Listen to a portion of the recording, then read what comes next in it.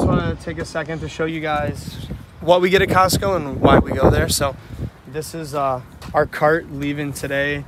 We got lucky, lots of organic veggies.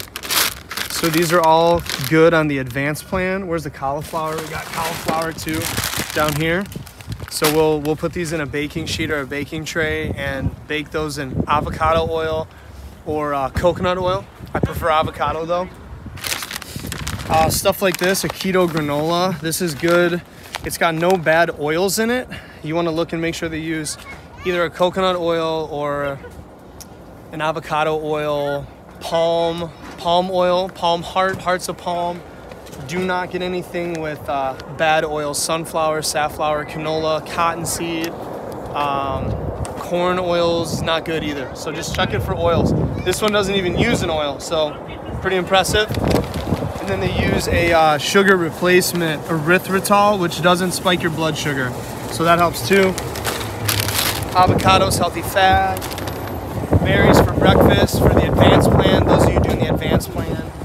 No fruit. If you're doing the core plan, you could do bananas, you can do oranges, you can do high sugar fruits. And then we got wild Alaskan salmon. That's your key word. Wild has to be wild caught.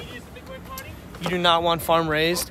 Actually, you could tell the difference almost always by the farm raised have these giant thick white lines of fat between them because they fat them up with bad feed.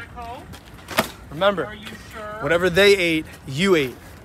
So you don't want to eat their bad feed. And then this is a cool one too. They have this nutso. It's cashews, almond, Brazil nuts, flax seeds, chia seeds, hazelnuts, pumpkin, and sea salt. So this is a good high-fat snack. No peanuts. Don't do peanut oil. And then we've got milkadamia and then the coconut, if you can see these ones here. So these are what we use for the smoothies, either in the blender or the powdered smoothies.